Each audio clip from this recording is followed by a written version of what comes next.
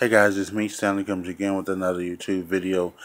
This is my March pickups. I know I showed you guys these in my unboxings, but I just wanted to show you guys everything that I bought in March.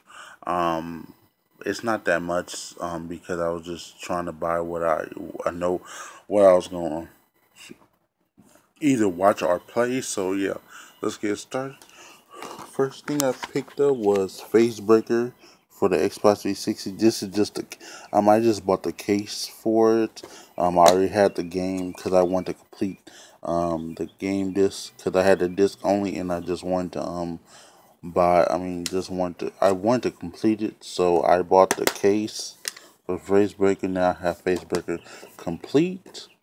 Then I got Straight Outta Compton Steelbook. I had this before. Then I sold it to buy the regular DVD. Then I just sold that. I sold the other Steelbook that I had to buy the Blu-ray copy of it. So I sold the Blu-ray copy to get the Steelbook again. So yeah.